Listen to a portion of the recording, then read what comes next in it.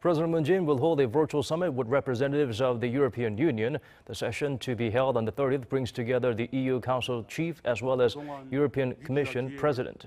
The South Korean leaders' first bilateral summit of the year comes at the request of the EU. According to Seoul's top office, key discussion topics include ways to work together in responding to COVID-19. Participants are expected to share opinions on pending bilateral issues and ways to further boost ties. To mark a decade since adopting a strategic partnership, the two sides will also likely touch on ways to promote trade and share views on the situation on the Korean Peninsula.